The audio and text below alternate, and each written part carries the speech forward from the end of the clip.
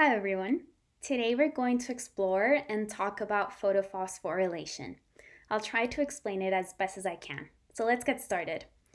Photophosphorylation is light energy being transformed into ATP. And this is very similar to oxidative phosphorylation, which happens in animal cells, and in simple terms is how the cell creates energy currency for it to function, and it's part of the whole cellular respiration process. So throughout this video, I'll be naming a couple key differences and similarities to help you better understand and make connections between the two. So once plants absorb light energy from the sun through chlorophylls, they begin to establish an electrochemical gradient that is necessary for photophosphorylation. And this is one of the first stages in photosynthesis, and it involves light-dependent reactions. It's also useful to know that the light-absorbing pigments, along with other proteins, create photosystems. And there are two types of photosystems: photosystem 1, which is PS1, and photosystem 2, which you can see there in purple. So PS2 is first in the path of electron flow. So I know it's kind of confusing because it's named with a 2 in the end, so you would think that it's the second one, but it's actually the first one in the path of electron flow. And it's named that way just because it was discovered after PS1, so that's just how it works. It's a little bit funny. So just remember that PS2 is first in the path. And lastly, there's two different kinds of photophosphorylation, cyclic and non-cyclic. So the first difference in oxidative phosphorylation is that the electron donor is NADH and the acceptor is oxygen, which forms water in the end, and it's part of the electron transport chain. In photophosphorylation, however, it's the opposite. Water is the electron donor and NADPH is formed in the end. So let's move on to the structure of it all. The two plant photosystems move electrons from water to NADP+, forming NADPH, like I mentioned. At the same time, protons are pumped across the thylakoid membrane, shown here, and energy is conserved as an electrochemical potential.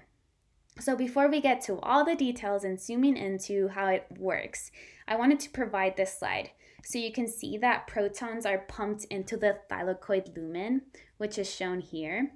And you can see that the N side here and here is negatively charged, and the P side is positively charged with many protons.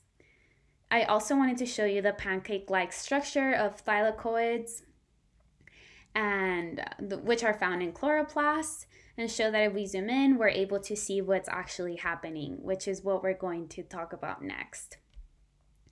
So let's talk about the proton gradient. The thylakoid membrane contains the reaction centers, the electron carriers, and ATP forming enzymes, which allow it to function, allow the photophosphorylation to function. So it's important to point out that protons are not able to cross the membrane on their own, so they kind of need a bit of help. And electron flow results in the movement of protons across the membrane, which is the help that they need from the stromal side, or the N side, which is here, the stromal side, to the thylakoid lumen, which is the P side. So what you see in this figure is the movement of electrons, which are shown in red. And what's happening is that electrons from water are moving through PS2, and then they continue through electron carriers to PS1, and finally to NADP+, forming NADPH. The arrows you see in purple are the movement of the protons being pumped into the lumen due to the flow of electrons that I just described. They move into the thylakoid lumen through the carriers that link PS2 and PS1, and once again go into the N side through the proton channels that are formed by CF0 of the ATP synthase, which is right here. And this subunit also catalyzes the synthesis of ATP right here. So like I said, ATP synthesis is possible because of the synthase. And it's a large complex made up of two components, CF0 and CF1. It is called C because it takes place in chloroplast. That's easy. And they're very similar in structure to the function of the ATP synthase in mitochondria for animal cells. And the analogous compartments or the complexes are CF0 would be similar to F0, and CF1 is similar to F1 of the ATP synthase in mitochondria. So ATP is formed from ADP with a phosphate, just like in mitochondria. And this is due to the proton gradient that is established that I mentioned earlier. So let's talk about numbers, because you see a bunch in this figure that I drew in.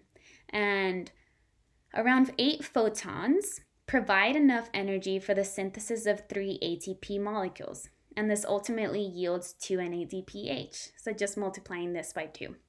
So ultimately, these ATP and NADPHs will be used to reduce 1 molecule of carbon dioxide, which is the next step. So that's it. Today you learned about photophosphorylation and what it looks like. I just wanted to point out that all drawings in this presentation are made by me, and they're modified or redrawn from my Principles of Biochemistry textbook, which is cited here. I hope you enjoyed, and thanks for listening.